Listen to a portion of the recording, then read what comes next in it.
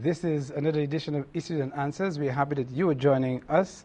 And today we are looking at climate change and its impact, particularly on food and nutritional security. And to discuss this with me, to my immediate right, we have Mr. Steve Maximay. He's an IICA consultant. And we have a first, no stranger to this program, Mr. Crispin Duverne. He's the Chief Sustainable Development and Environmental Officer. And on the far end is Mr. Cletus Alexander, who is an agricultural officer. Thank you for joining us, and welcome to the program, gentlemen. Thank you. I want to begin with you, Mr. Maximay. What brings you to St. Lucia this time around? Well, I'm glad you said this time around because I'm no stranger to St. Lucia. I'm here as an IICA consultant looking at climate-smart agriculture. There's a regional project on that's facilitated by IICA and IFAD, which is the International Foundation for Agricultural Development. And I'm here to ostensibly just get a pulse for what the response has been like to climate change within the agricultural sector. What have you found out thus far?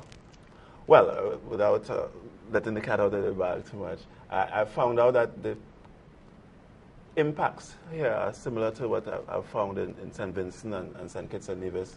It's primarily driven by lack of rainfall, the increased unpredictability of the weather, and I want to take this opportunity to say that it matters not whether you think it's actually climate change or weather variability. Whatever is happening now. So we need to do something now. We need to do something now about it.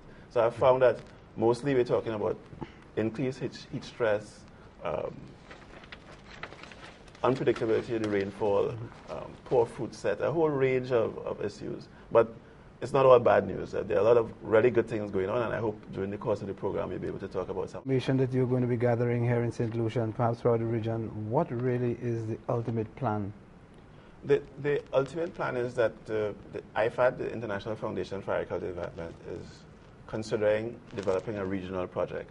But this project is going to be geared towards satisfying felt needs out there, and we are taking the pulse of the farming population and the population generally, because I want to re-emphasize that climate-smart agriculture is not about the agricultural sector. Climate-smart agriculture is about the country, because every single person is affected by what happens with climate change and with the agricultural sector. I've found far too often that in conversations like these, nationally televised conversations like these, there's a tendency to believe that we are talking about agriculture.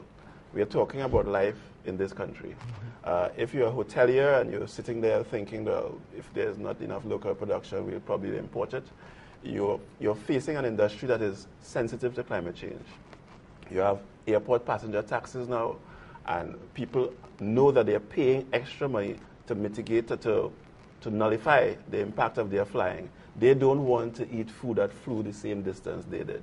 So the whole concept of food miles is putting an additional flip to agricultural production. So that's why I said the news isn't all bad. I mean, we're being forced to look now at local production, not just from an economic standpoint, but from an environmental and climate change standpoint as well. So there, as I said, it's a mixed bag, and I think that what will come out of all of this is a project that will address some of the concerns, whether it be in better methods of harvesting water, because rainwater harvesting is at the top of the agenda in all islands, because all our agriculture is rainfall driven. The island territories do not have lakes and and standing bodies of water, so that low rainfall, no recharge of those springs or no recharge of your dams, that's it. We're in real trouble.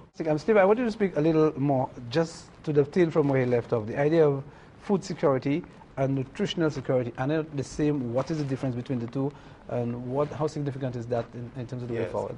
This is a particular hobby horse for me. I have serious difficulty with all this talk about food security that is devoid of any discussion on nutrition, because if we stick to the traditional definition of food security and calorific intake, a 2,000 calorie diet can be obtained from 20 soft drinks, I suppose, and a proper meal. And I think nutrition security deals with getting the proper nutrition, getting those calories from the right sources, not getting them from the so-called empty calories, sugar and all your proponents of NCDs, your non-communicable diseases, and so that it's a very involved discussion.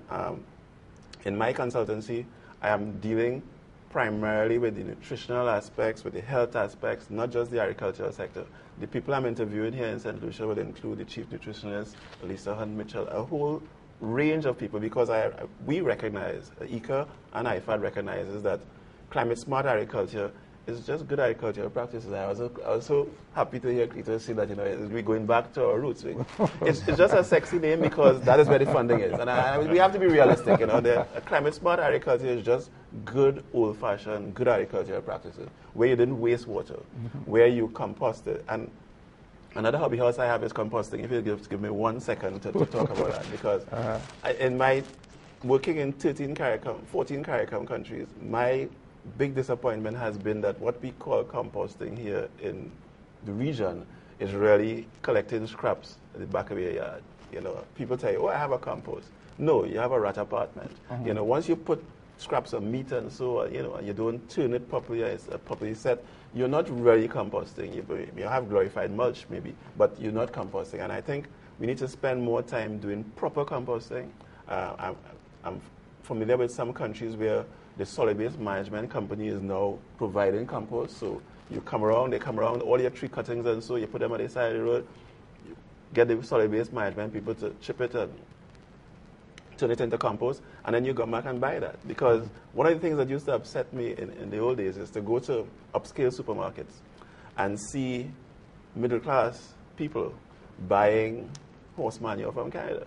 It's a flower grower. It's called flower grower, but it's really horse manure in a bag. Right. And they're putting that right next to their groceries, and everybody is very comfortable to do that. But they're not prepared to buy locally produced compost because it came from rubbish. And that's that kind of issue. So that it affords us quite an opportunity now under the rubric of climate-smart agriculture, which is where the funding is, to be able to do the traditional things. Okay. And I really want to compliment Cletus on reminding us about that. All right. In the last 25 seconds, based on what you're here to do, based on the forecast, what would you like to leave us with? I would like to leave a positive message. I think we are still in the reaction mode. I think we're getting closer to proactive movement within the sector, where we are actually looking to implement some of the things that Cletus spoke about.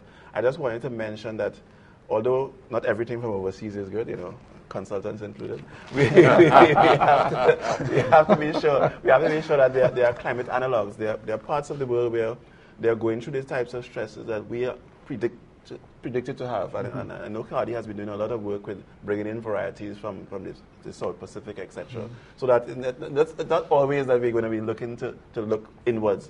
There are times when we're going to be using improved germplasm from elsewhere. Okay, we're about to round up. I'm Mr. Doxery. Until another time, bye-bye.